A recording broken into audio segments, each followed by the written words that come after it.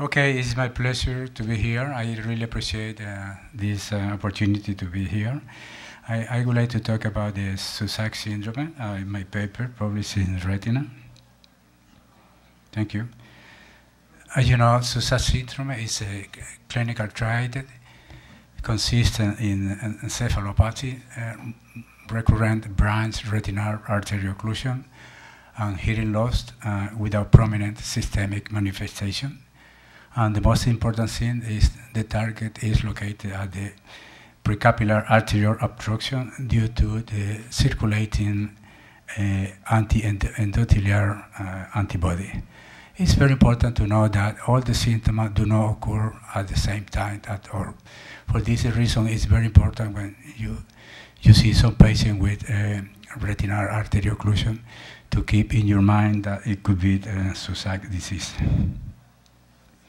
I appreciate Dr. Hamed to mention triamcinolone in some ocular condition, because in this research I'm going to show you how triamcinolone could be useful to treat Susac syndrome. Okay, this is the 23-year-old female patient who had a typical triad syndrome, clinical for Susac syndrome, and this patient received single intravitreal of triamcinolone, and 1 week after the injection or the ocular manifestation improved before starting with systemic treatment. I appreciate, as I already mentioned, Professor Hamed to mention the intravitreal triamcinolone in many other conditions. In this patient, it's very important to rule out some conditions like diabetes, hypertension, connective tissue, because you know Susac syndrome have some strong relationship in the diagnosis with, for example, so lupus erythematosus. Tuberculosis has to be ruled out, hematology process problem. We need to order C or S of Leydig factor. Also, patients need to be ruled out the Barlow syndrome and mitral prolapse valve. Okay, this patient had no use oral contraceptive. The patient was not pregnant. And it's very important to notice that the symptoms start 1 day, not 15 days, 1 day before her presentation.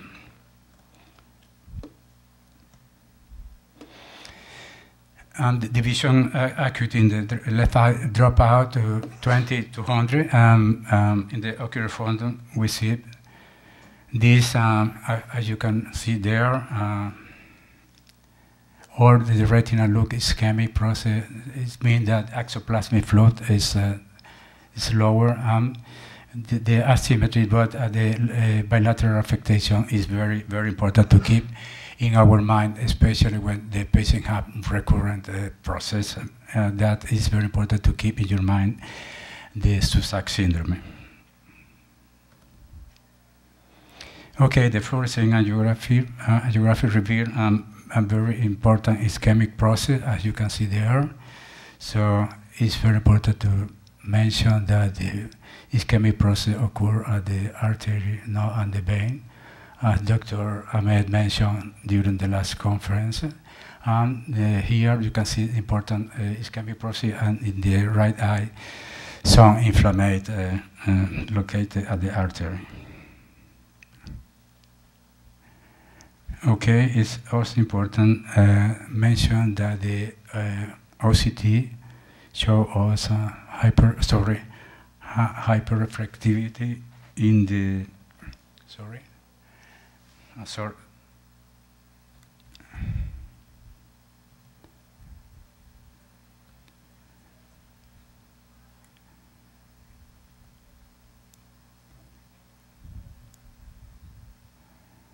Okay, it's important to see that sorry. Okay, see the high reflectivity on the retina, inner layer of the retina. Okay, it's very important to notice that 2 days after the presentation, the patient mentioned that he had hearing loss. Okay, remember when you have patient with the ischemic process, arterial occlusion, it's mandatory to ask for hearing loss in the past. Because I asked to this patient, she mentioned that 6 months ago she had the same problem. With these two symptoms, we have to keep more, you have to keep in your mind that the patient should have Susac syndrome. The patient also was admitted for neurologist for severe headache and tinnitus, and the neurologist need to rule out the multiple sclerosis, because multiple sclerosis and Susac syndrome have a similar symptom. Okay, it's very important in this patient to rule out lupus and also any hematologic process like deficit of S or C protein and the 5 factor.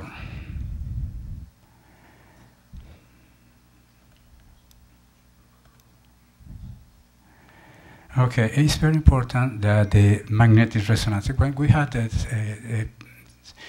and we suspect the patient have a Susac syndrome, it's very important to focus on the callosum corpus, because as you can see here, in the callosum corpus, there is a paper in neuroradiology written by Dr. Sand. For him, this is a new is seen just only in patients with Susac syndrome. It's very important because the multiple sclerosis do not present this symptom. Okay, we diagnosed Susac syndrome because the patient had the triad, and we sent the patient to the rheumatologist internal medicine, but the doctor refused the diagnosis, and this is the reason why we decided to inject triamcinolone 4 mg intravitreal, based on that the Susac syndrome is some kind of endothelitis and vasculitis. 1 week after the injection, the fluorescein angiography showed, as you can see there, okay, all the ischemic process disappear. Also, the OCT showed that the macula also improved. The patient, 1 week after the intravitreal injection, so received systemic treatment, and 1 month after, all the symptoms, headache, tinnitus, disappear and they improve. In conclusion, intravitreal triamcinolone, I think is useful to treat some patients with Susac syndrome, especially when the macula is threatening. This paper was published in Retina Case Report, and I really appreciate your time.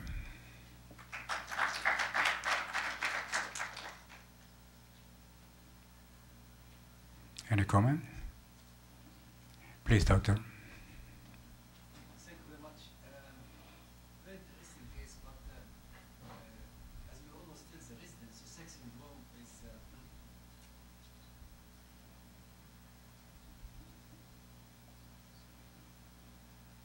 so Susac syndrome is not a common disease, and as you said, that we should strongly suspect it if we see a patient with retinal arteriolar occlusion in association with hearing loss and tinnitus, and also encephalopathy, because it's a triad of macroangiopathy affecting the brain, retina, and cochlea. Right. And it is a life-threatening disease. And perhaps sometimes in our emergency room, we are the ones to make the diagnosis of this disease. And these patients, they need immunosuppressive therapy based on cyclophosphamide and other immunosuppressive drugs, not only for the eye, but also life-saving. So it's a good idea to give intravitreal triamcinolone to control the steroid. and to me, it's very difficult to be convinced why intravitreal triamcinolone should control the systemic manifestations, like hearing loss, like it's a local steroid therapy. Yes, I agree with you, but remember, this is endotheliopathy. And the devastating vision, the patient needs to be treated as soon as possible with intravitreal. Yes, but the patient received 1 week after systemic steroid. Yes. But systemic steroids, again, is not the ideal treatment for these patients. It's not the ideal treatment. The patients, they need cyclophosphamide, because steroids alone are not enough to control the inflammation in this patient. Yes. But you know, I am only retinal specialist. I am not a rheumatologist, so I don't have any doubt that maybe any other immunosuppressor need to be could be used for this patient. But I think the patient who went Susac Syndrome, that maybe this is only one condition when you can't be treated with triamcinolone, because this is endotheliopathy. All right, and it's very important for the ophthalmologist to be sharp with the diagnosis, because if you offer triamcinolone in this patient, maybe at the day after the presentation, maybe the ocular font could be better. All right, I totally agree with the professor that the patient needs to be treated by the rheumatologist, but it's very important, as the internist disagree with my diagnosis, okay? Maybe the most important thing for us as a retinal specialist is to be clear when you are going to send the patient to the internal rheumatologist. Please, this patient has Susac syndrome and no other condition, because when you send the patient to the rheumatologist, please, the patient needs to be searched for any condition. The rheumatologist don't know what to look for. All right, for this reason, it's very important. As, for example, I would like to mention that the MRI was performed for very interesting and very well qualified doctor, but the beam doesn't pass for the callosum corpus, right? Corpus callosum. But I ordered him, okay, please, you have to go for the callosum corpus, because the most important thing is, please, MRI, taking the corpus callosum. All right? Okay, thank you. I appreciate it. Okay, please. I appreciate you take the microphone.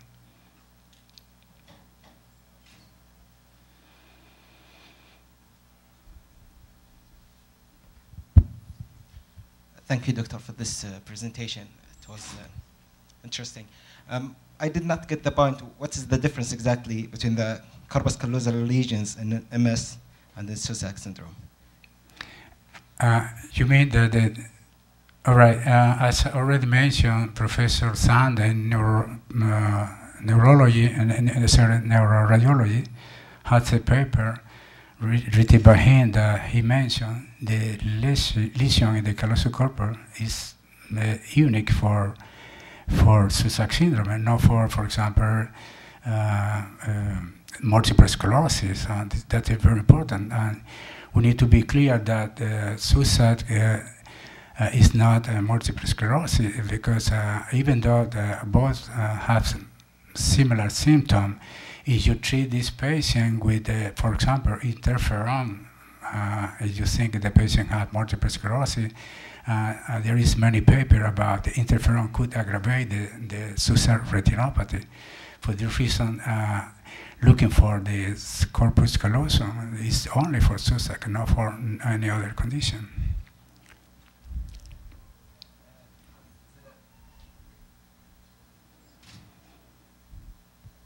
The few patients that I managed with Susac syndrome were all admitted at neurology department with a diagnosis of MS, multiple sclerosis, because similarities of the clinical manifestations as well as the MRI findings. And we, as retina specialists, are the ones to make the diagnosis once we see this multiple retinal arteriolar occlusions, which with a specific pattern of leakage of the dye in the occluded arterioles. And I still remember the first case I called the neurologist. I told him, your patient had Susac syndrome. And he said, oh, what is Susac syndrome? He didn't know about it. So after looking at the literature, so now they became more familiar with a diagnosis of Susac syndrome, but it is us as retina specialists or invest specialists who will make the definitive diagnosis of Susac syndrome rather than the neurologist, just by looking at the retina. Yeah, you're right. Okay, I don't have any doubt that. But you know, multiple sclerosis, the more typical presentation is a bilateral or unilateral optic neuritis, and 20% of the patients have the rocket sign at the periphery. But even though there is some paper about the vascular occlusion and multiple sclerosis at the retina, it's not very common. All right. For this reason, in this patient was admitted by the neurology department because the patient have a headache, tinnitus, and the neurologist think it could be the multiple sclerosis. But 2 days after, the patient have vascular occlusion. Okay, the most important thing for us is when we have some problem that we suspect a systemic process. It's very important to go out from the eyes, because if you are always seeing the retina, okay, you are losing an important amount of sun. Okay, Susac syndrome is to make the diagnosis. You have to go out to see looking for the skin lesion in the mouth or something like this. Many other conditions, lupus, erythematosa, many other. Go out from the eyes and okay, see the skin that in Susac, you have to focus on the corpus callosum, okay, and the lesion in the corpus callosum is pathognomonic for this disease. Okay, this patient had 3 surgeries before when I received. I would like to show you the most important step when you are starting is please try to enjoy what you are doing. Okay, second, please, you have to diatomize all the fibrotic tissues. I put as you can see, the anterior chamber maintainer because the patient had also had a suprachoroidal hemorrhage. Okay, I drainage. Okay, but the step is you need to remove all the fibrotic tissue, especially close to the ciliary bodies, because you know sometimes even the surgery is well done, the patient have hypotonic. All right, when I saw the posterior part, the patient had the giant tear with PVR. The step is try to remove all the epiretinal membrane first, and then go to the subretinal space, try to remove all the membrane. It's important to notice that I only using one hand. Okay, I don't use at this time chandelier, as is a very important tool, but you can also improve and cure some retinal detachment like this. So be patient, enjoy what you are doing. I try to localize every membrane. Okay, so it's very important to rule out, to confirm, to exclude some subretinal membrane, because if you don't remove the membrane, you cannot flatten the retina using perfluorocarbon. And then, step by step, you can remove all the fibrotic tissue, as you can see there. Maybe is using the chandelier. Chandelier is for fellow. It's easier to perform the surgery. Okay, but remove.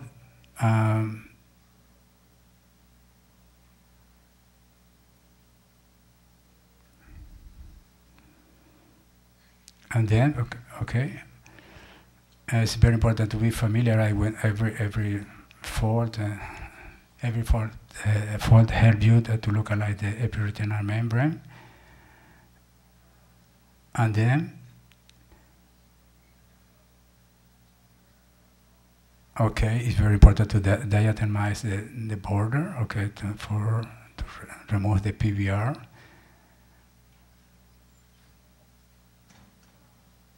The most important thing is very important. You have to know what to do, all right? Because don't waste time, you know, moving from one side to the other. And then air fluid exchange. I feel I put more perfluorocarbon. When I realized that the perfluorocarbon led me to perform that, okay? And then laser and silicone oil was applied. It's okay. Thank you very much.